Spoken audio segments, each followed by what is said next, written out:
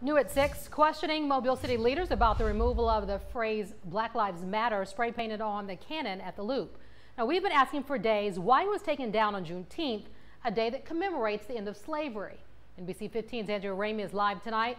Andrea, you finally got a response from the city in the last hour.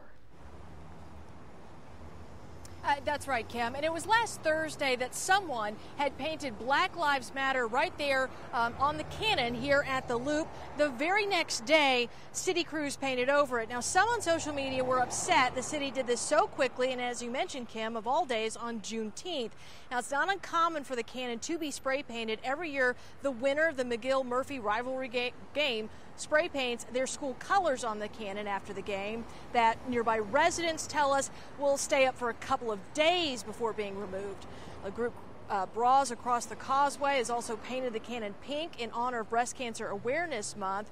About an hour ago, a city spokesperson in a text told me, quote, "The city does not condone the willful damage or destruction of city property. The cannon was vandalized and it was promptly repaired in keeping with city policy." Reporting live in Mobile tonight, Andrea Ramey, NBC 15 News.